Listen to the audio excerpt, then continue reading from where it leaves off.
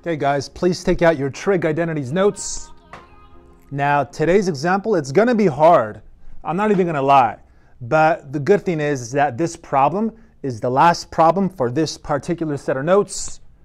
And then next week we can do some more trigonometry. But before any of that, before we do math, a couple of quick reminders. Guys. Number one, after today's exit ticket, please turn in the 3 exit tickets from this week by taking one picture and sending that to me. What else? Yes, no team quiz this Friday. You see, the reason that I've canceled the last 2 team quizzes is because we still have a test to play with. So that team test will have the concepts that I was going to give you on the team quizzes. What else? Yes, tomorrow's Zoom call is at 2 p.m. Please log in at some point between 2 and 2:05 p.m. If you try to log in after, I might forget to let you in. What will the Zoom be about? I have a couple of things in mind. For sure, we're gonna do a Kahoot. Now this Kahoot is not about math. This Kahoot is about basic trivia. Now what's the prize for this Kahoot? The prize will be a brand spanking new $20 bill. You have the option of getting cash money on the first day of school, or I can send you a Venmo. You decide. Whoever wins, they decide how to receive the money, whichever they prefer. And if they don't want the money, I'll give it to second place. If they don't want it, third place. If they don't want it, I'll keep it. Last time we had issues with 100 people because my package was basic. I had the basic Zoom package. Since then, I've purchased the Pro package, which allows up to 1,000 people to jump into the same chat, so we won't have that issue. So that being said, let's do some math. I went kind of fast there, so let me back off and give you time to copy this down while I ramble on a little bit. Let's see, next week, we're still focusing on trigonometry. We'll probably do something like graphing, the sine wave or the cosine wave. Maybe we'll do solving equations, we'll see. But the point is, we still have trigonometry to look at for the next couple of weeks. But let's finish this problem to finish this particular set of notes. Now looking inside of the parentheses, I see that I have inverse. So I have 2 different setups going on simultaneously. So I have tangent inverse of square root 3/4. We know that the inverse of a trig function equals some angle theta. In like fashion, for this part here, cosine inverse of 2/5. Well, again, the inverse of a trig function is some angle theta. However, I don't know if these thetas are the same angle. They're probably not. They're probably 2 completely different people.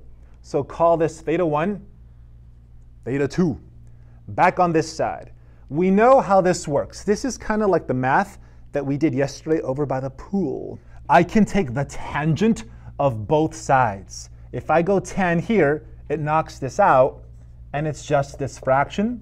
But on this side, it would be tangent theta 1. Yes?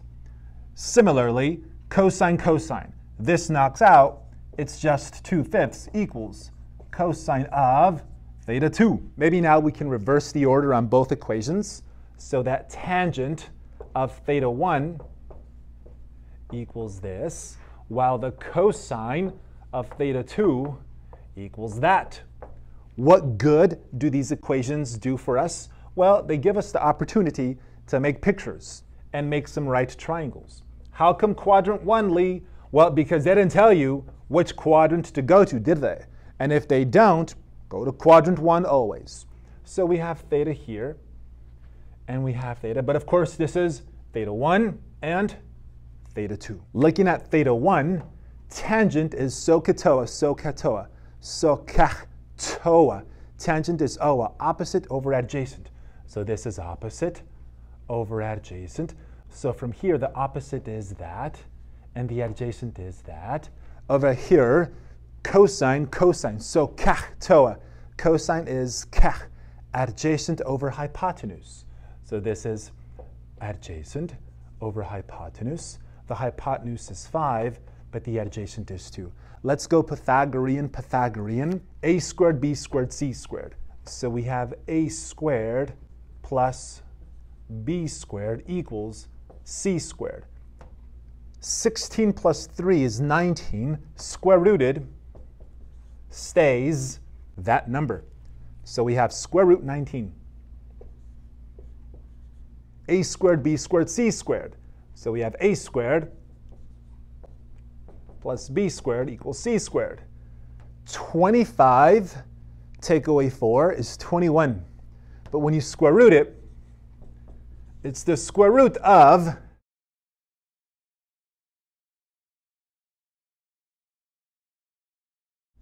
21.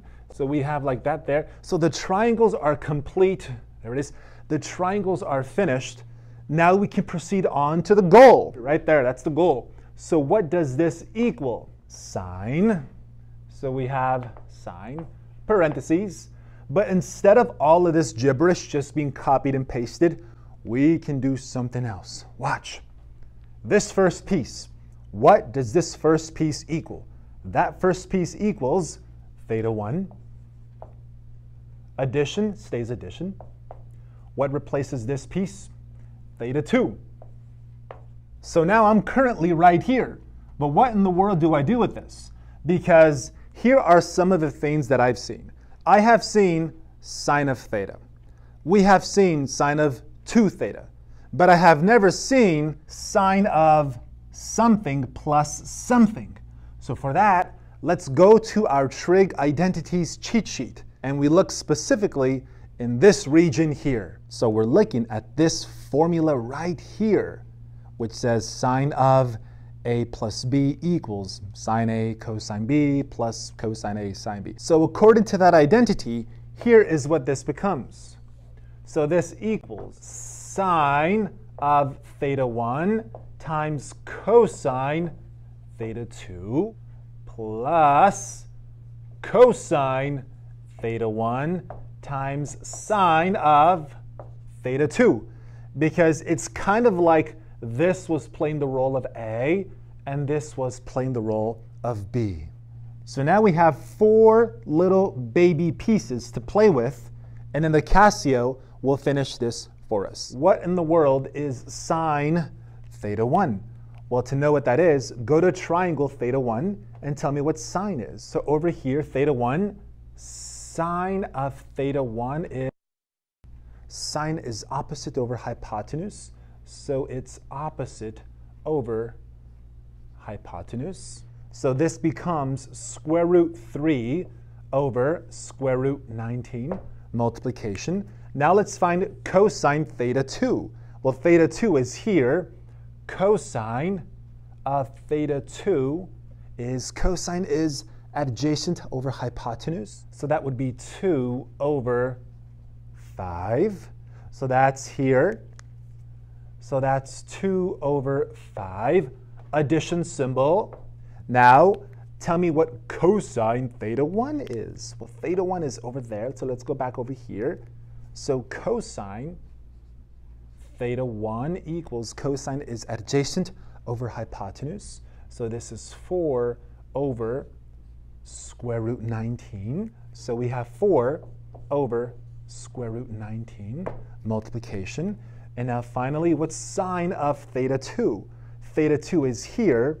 The sine of theta 2, sine is opposite over hypotenuse. So that's this over that. Square root 21 over 5. So we have square root 21 over 5. And this, folks, is when you go straight to your devices and you type all of that in.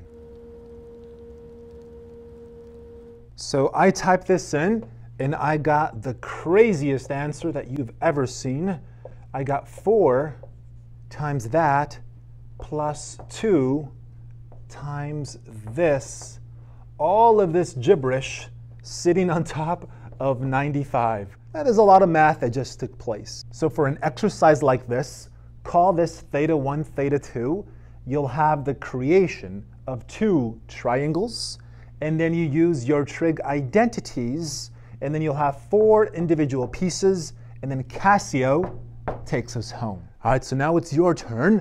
Please try the attached exit ticket, and I'll talk to you guys tomorrow on Zoom at 2 p.m.